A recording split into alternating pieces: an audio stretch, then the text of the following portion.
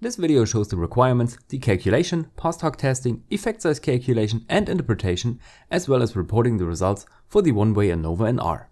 Its purpose is testing 3 or more groups for differences in their means. For example, I have a group variable depicting whether the person has no degree, a bachelor's, or a master's degree.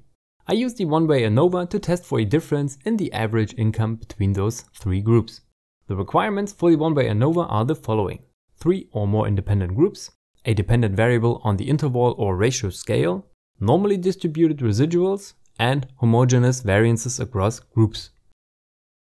First question: what has to be approximately normally distributed? It is not the dependent variable, but rather the residuals of the ANOVA that should be normally distributed. Simply put, residuals are the difference between values predicted by the model and observed values for the dependent variable.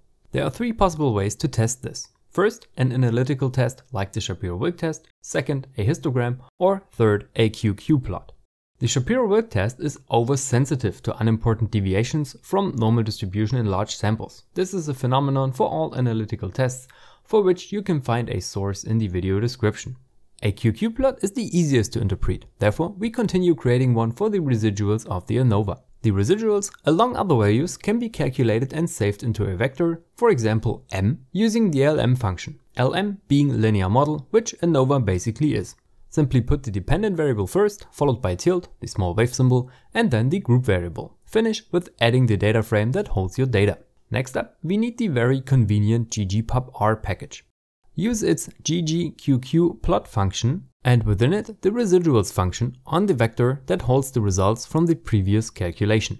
The interpretation of the QQ plot is straightforward. The dots represent the residuals and the line the perfect normal distribution. Therefore, the distances between the dots and the line should be minimized. Again, there will be acceptable deviations, especially on the edges of the distribution, meaning the upper right hand corner and the lower left hand corner. For my residuals, deviations in the top right hand corner and in the lower left hand corner can be a bit problematic. If you are in doubt, you might consider going with the Kruskal-Wallis test, which is the non-parametric alternative to the one-way ANOVA, and for which I have linked a playlist to go from A to Z.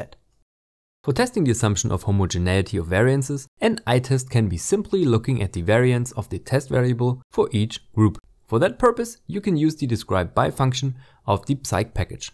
Put the test variable first, then your group variable. Be aware that this function shows only the square root of the variances, the standard deviation. You can roughly estimate or even calculate the respective variances though. Another widespread option is the Levene's test, which tests the null hypothesis of equal variances. However, this test is flawed in 2 ways and should be avoided. A. It's oversensitive with large samples as a result of higher power. Negligible differences will cause the test to reject the null hypothesis wrongly, a type 1 error. Information on that phenomenon can be found in the sources in the video description.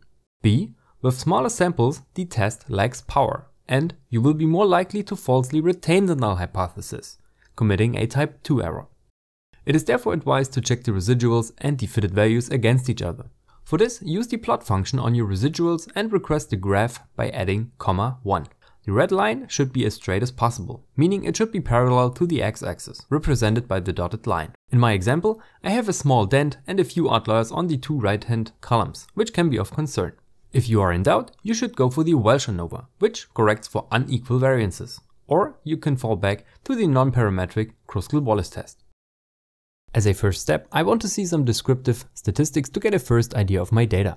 I recommend the psych package for that and its describe by function. Please note that it is advised to have the group variable as a factor. Put the test variable first and then add the group variable separated by a comma. I can see that the mean is higher for a higher degree. I also tend to have unequal variances, which are ignored for the purpose of showing you the basic ANOVA calculation. You can also visualize the 3 groups by using box plots and seeing the interquartile range represented by the height of the box and the median by the black horizontal lines respectively. The circled cases have the 1.5 times interquartile range distance to the edges of the box and are sometimes referred to as outliers. Now I want to test whether the means are significantly different from each other. I use the ANOVA _ test function of the rstatics package. I start off with the test variable, the income. After that I use tilde, the small wave symbol, and put the group variable, the degree, behind it. When I run this line, I get the results. If the p-value is below the predefined threshold, for example 0.05, the null hypothesis can be rejected. Reminder, the null hypothesis for the one-way ANOVA assumes no difference of the means between the tested groups. In my case, I defined alpha as 0.05 and can therefore reject the null hypothesis because my p-value is very small with 0.00805. I can therefore conclude that the means are different. After a significant one-way ANOVA, post-hoc tests should be calculated. To achieve this, pairwise comparisons are being done. Those are simply multiple two-sample t-tests. I will load the rstatics package and use its pairwise_t_test function in combination with pipes. I'll start with the data frame and add the pipes operator behind it. The next line is the pairwise_t_test function that has the dependent variable followed by the tilde, the small wave symbol, and the group variable. The pool.sd equals true argument should be used when you have equal variances. Since I have unequal variances, I'm using equals false. Finally, the p-adjust method argument is required to counter the alpha error inflation caused by multiple pairwise comparisons. The easiest and also most conservative one is the Bonferroni, where your p-value will be multiplied with the number of pairwise comparisons being done. Other methods like Holm, FDR and so forth can be found in the documentation of the pairwise_t_test function and used accordingly, albeit your choice needs to be justified, at least with research field specific standards. Eventually, we get a table that shows all pairwise comparisons. In the last two columns, their respective adjusted p-values are shown, as well as significance indicators on the 5% alpha level. In my example, I can observe a difference between no degree and master's degree. The no degree and bachelor's degree group have a p-value some might still consider for further investigation and/or interpretation. Please consult the paper, the ASA statement on p-values, and draw your own conclusions. Finally, you might have a significant one-way ANOVA and no low enough p-values in post-hoc testing when controlling for alpha error inflation.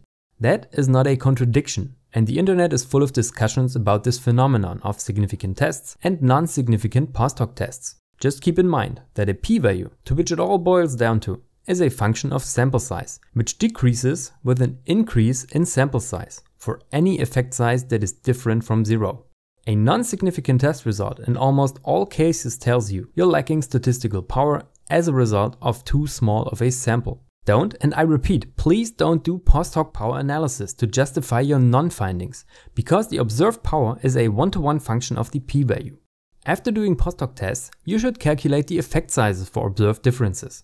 It is common practice to calculate the effect size d after observing differences in pairwise t-tests. First, we need the rstatics package, which by now will be already active. I'll start with the data frame and add the pipe operator. The next line is the Cohen's_d function that has the dependent variable followed by tilde, the small wave symbol, and the group variable. The effect size can be found in the column f size. Please note that effect sizes will always be reported as positive values. The negative sign is caused by the order of the groups. Finally, you have to classify the magnitude of the effects for which you consider the p-value being small enough. I already mentioned that dichotomizing the decision against the null hypothesis by strictly looking at the p-value should be avoided.